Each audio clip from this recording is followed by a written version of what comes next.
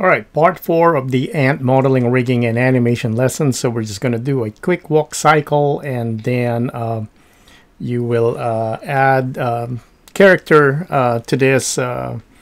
It's going to be up to you how you want to animate it, and we'll show you a sample for your homework. All right, so but now let's just do the classic kind of ant walk cycle. All right, so let's prepare the screen first. So I'm going to right click on this division right here. Okay, and I'm going to do a vertical split, and I'll do another one. Right click on the division right here. All right, so we got those. Let's change this one to the front. Let's change this one to the top, and let's change this one to the right side.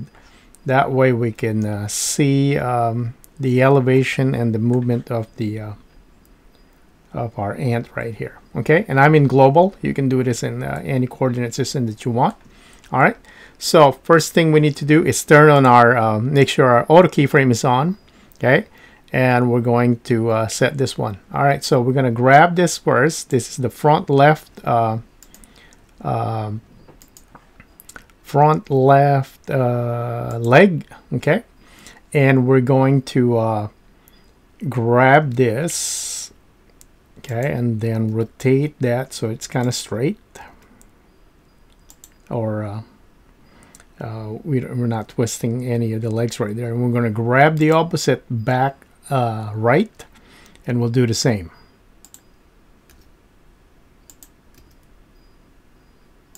All right, so now we want the middle right here to kind of join this. All right, so we're going to grab this one here and rotate it as well. Okay, and then grab this one, put it here. All right, so as you can see, I mean, don't have to be perfect on this one. Okay, so we want all that. So we do want to animate everything right here so that we can flip the post. So we're going to press A to select everything. Okay, let me turn on screencast here real quick. All right, so select everything and then press K. You want to locate and rotation auto key. All right, so we got those. We might need to bring this over like so because we have a lot of stuff here. So let me just kind of truncate this so we only see that as a summary right there. Okay. So once we have those kind of selected, we selected all the keys. All right, so we're going to set our key to 9 frames and then 16 frames cycle. And we're going to end this on 16. We're going to be on 1 and 17. So the opposite of this position would be on frame 9, okay? And I'm just setting it to 1, 9, and 17. It's kind of like a medium speed. But you can always make this slower and make it faster by scaling, bunching up the spacing on your keyframe. Okay, so let's go to frame 9 with those keys still selected, but let's make sure. Okay, we select all that, and we go here to pose. Okay, we're gonna go copy pose.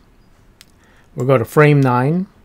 Okay, and watch this one. We're just gonna do post, paste, post, flipped. As you can see, it did the opposite. Okay, so now if I select all of these keys right here, shift D it, and then drag it all the way to 17. The reason why we're not doing 16 is that we want, when we're viewing this, we want it to continuously loop right there. Okay, all right,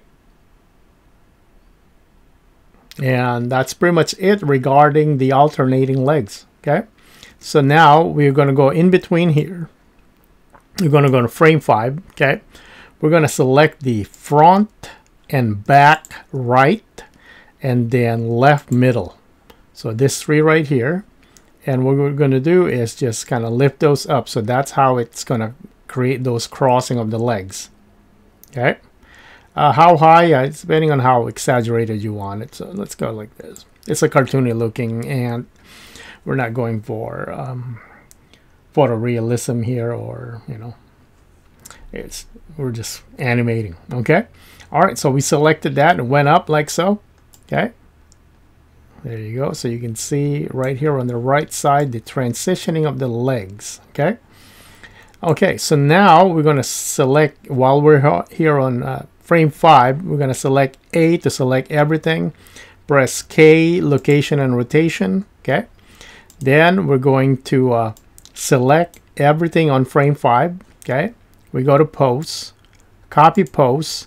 Let's go to frame 13, which is the opposite of this on the other side for the cycle, and exactly what we did with 1 and 9.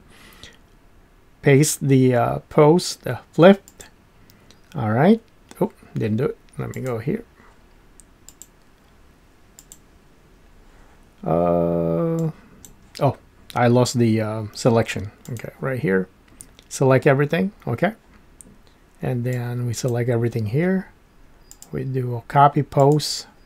We go to 13. We flip paste it. There we go. So now it should be the opposite leg that's up. And that's it. Okay. If I go right here, it looks kind of funny in the top, but you can see right here that the legs are alternating. Okay. So what else can we do with this one? It's fairly stiff because there's no movement on the body and whatnot. So let's just do that. Okay. And we're just going to just kind of copy and paste all this with any changes that we do. Okay. So let's go back to frame 1. Any changes I do to frame 1, I'm just going to Shift D, copy it to 17, and that way it'll do a perfect cycle. Okay. So let's take care of the body. Okay. Let's go with the body right here, and then on frame 1, when it's crossing when it's bringing the legs up like that, that would be kind of like the highest position that it might be going. Okay. I never really studied with a macro lens and ant, so we're just again having fun with this one. Okay. So but you're creating a personality to it, so you add your own subtleties and mannerism. Okay. So on frame 1, we're going to lower the body. Okay. So that when it goes to frame 5, it goes up, and then on 9, there's no legs going up, so we'll go it right there and then here. All right. So we just kind of, maybe that's too much, but that's probably fine. So I'm going to select everything on frame 1, Shift D, drag it all the way to 17. It'll overrides all that. So now we just kind of added a little bit more kind of personality to this. Okay. All right. So what else can we do with this one? With frame 1 right here, we can also do, I don't know, maybe we can do kind of like a slight rotation. So when it goes up like this, it's kind of balanced on both. Those are high right there. We could maybe that's too much though. So all right, let's kind of keep it a little simple here. All right. So on frame 1, let's do something with the belly. Okay. So let's rotate that, and then okay, that's kind of lowered a little bit like so. Okay. So that's on frame 1. All right, we're auto keyframing. So frame 5, let's frame 9, sorry. Let's do the same thing on frame 9. Okay, frame 13, we'll leave it alone. So again, we grab everything from frame 1, Shift D all the way to 17. It overrides everything. So let's see. That's probably way too much movement on that tail. Okay, so we'll probably do some animation here on 5, lower that also. Okay, and here, because on photos, the tail, it's pretty much lowered, so by doing that, all right, so now it's kind of subtle. Okay, let's do something with the head. On frame 1, let's kind of lower that. Frame 5, lower that a little bit. We don't want it kind of too much head bob. Okay, and then we're going to select everything on frame 1, Shift D. Okay, Let's see. Oh, it's too much. So here, let's lower that by a hair. Frame 9. 13. Then we copy everything from frame 1 to 17. Alright, kind of subtle. Okay. Now let's do some rotation on the body or head and the belly right there. Okay, so in frame 1, let's do, since it's going this way, we can probably rotate the body a little bit like so. Okay, on frame 1. And then on frame 5, it'll center itself. On frame 9, we'll do the opposite. Okay, and then it'll center itself on 13. Okay, let's do that. So frame 1 right here, duplicate it, drag it to 17. So all right, so we have that. Okay, now let's correct that so that the head is aiming straight all the time. Okay, so we just kind of twisted the body in there, and now we can correct the head right here. So on frame 1, we want to center it like so. Frame 5, it's okay. Frame 9, let's fix that. Frame 13, it should be fine. So now if we select all the frames in frame 1 again, Shift D to 17. All right, so now the head is pretty much straight. We got those right there, and then we could also do animation on the knee up vectors, the pull vectors right here, which you can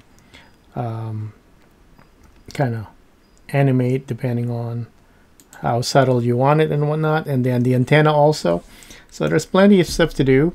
Okay, and it's up to you what personality you want to add to the ant. But for your homework, this is what you have to do. All right. So we're gonna cycle this, and we have lessons on cycle already. Okay.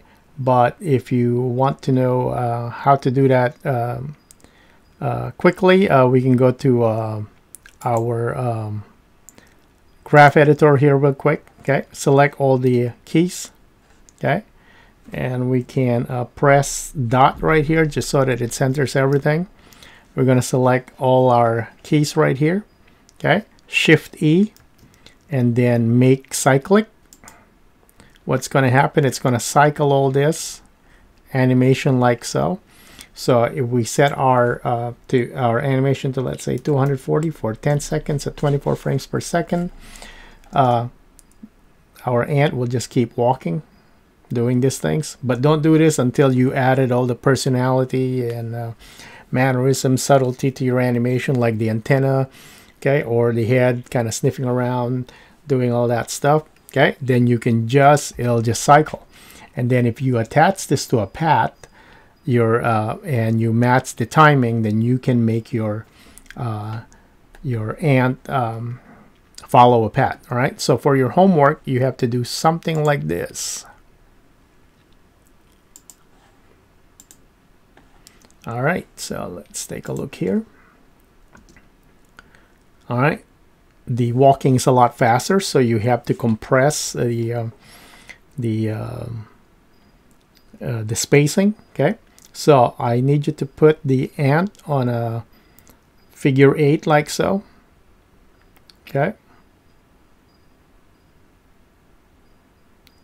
you can animate the you can put the cycle, or you can keep animating it. Okay, so let's see, this is one of your late homework, and I need to assess what you've learned, and you have to animate it. Of course, if you animate everything, I mean, if you cycle everything, you won't be able to independently animate the head doing that. Okay, so when you do your cyclic, only cycle what you need to cycle, which is basically probably the up and down movement of the body and the legs. Do not cycle the head or the antenna, otherwise you won't be able to give it kind of like that personality that it's looking around, sniffing. Okay, so for your final homework, set your timing to 240 frames. Make your ant follow a path like a figure 8 like this, okay? And then add those subtle animations of the head kind of looking around and figuring things out. Okay.